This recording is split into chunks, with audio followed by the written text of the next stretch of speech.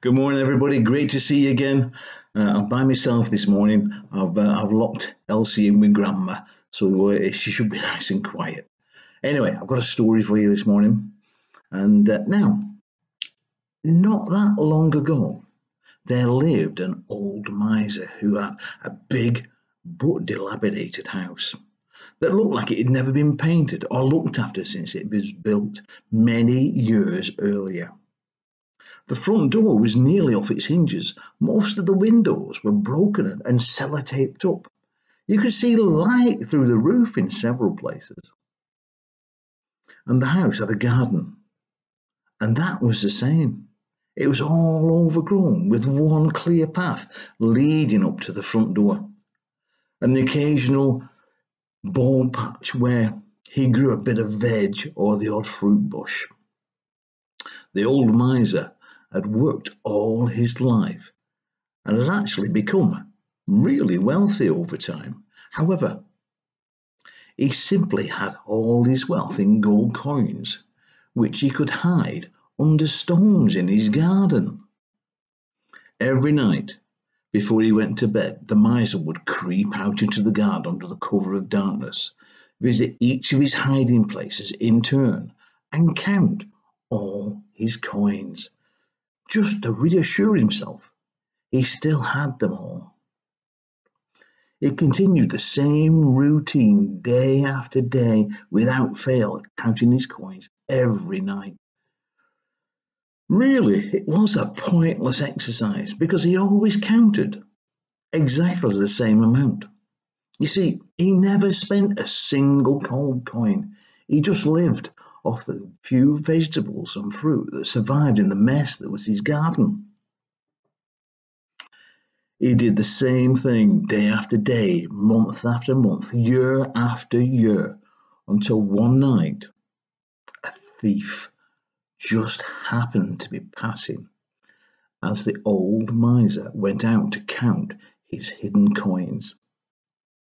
And that thief just happened to see him lifting the rocks and checking his gold. Well, the thief hid behind the fence and waited until the old miser went back into the house. He then went and snuck around the garden, lifting each rock in turn, and took all the gold. The following morning, as the old man came out, he noticed that the rocks had been moved. Quickly he ran around, only to find that all his gold was gone. He couldn't help himself. He fell to his knees and started wailing loudly. His neighbour heard the cries and came running over asking, "What's happened? What's happened?"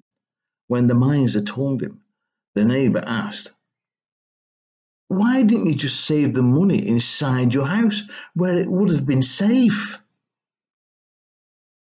The neighbour continued, "Having it inside the house would have made it easier for you to get to if you needed to buy something." "Buy something?" answered the miser.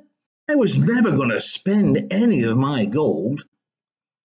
When the neighbour heard this, he picked up a stone and threw it, saying, "If that's the case, then you might as well have been saving the stones. If you were never going to spend any of your gold, then that rock was worth as much as the gold you've lost." Now, in the Bible, there is a story about a rich fool who built bigger and bigger barns to store all his grain in, only to lose his life just as he got enough food to last for many years. So in the end, he wouldn't know any benefit from what he'd done. He had made getting more and more the main aim of his life. He had become self-centered. He only thought about himself and what he was going to get. Whereas the Bible encourages us to think about others and support others if we can. When we do that, Christians believe that we store up treasure in heaven, not just for now, but for the rest of eternity.